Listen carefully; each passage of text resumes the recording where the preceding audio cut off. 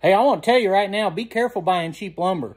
I saw a deal on Facebook for $44 a sheet, and I use about 100 sheets a week of 3/4 inch plywood, and it's about $64 a sheet, $68 a sheet right now. So you can't pass up $44 a sheet. I made a long drive, about an hour and a half each direction, picked up 2 bunks of it, brought it home.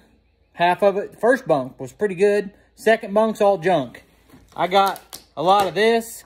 I got a lot of 3/4 inch plywood that's less than 5/8. And it's really hard to tell that when you're looking at the outside of a pallet that's got banding on it. So just want to say, be careful about it. I didn't save any money. I wasted a day is what I did. So, hey, check out Rock Hill Farm. Subscribe to the channel. See you next time.